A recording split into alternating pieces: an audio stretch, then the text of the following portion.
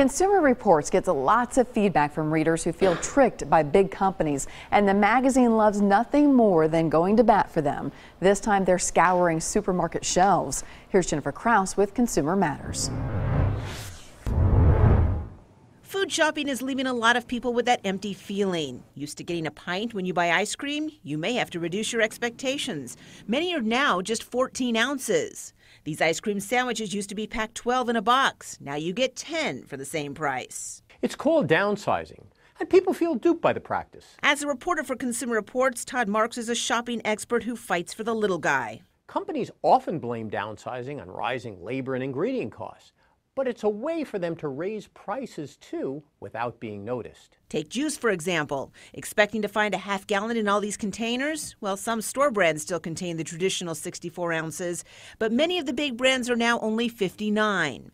And these 3 jars of peanut butter appear to be the same size, but they range from 18 ounces down to 16, a difference of roughly 2 servings.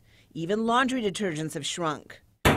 This all liquid is 50 ounces, while this look-alike bottle of All Free Clear is only 46.5 ounces, which means 2 fewer loads. How about 2 extra large Hershey bars? Would you expect one to be slightly smaller? Buy Ivory Soap as a 10-pack and you get 4-ounce bars. Pick up a 3-pack and they weigh only 3.1 ounces. The best thing you can do is to read the fine print on the packaging and pay attention to those unit price labels on most store shelves. Jennifer Krause, News Channel 5.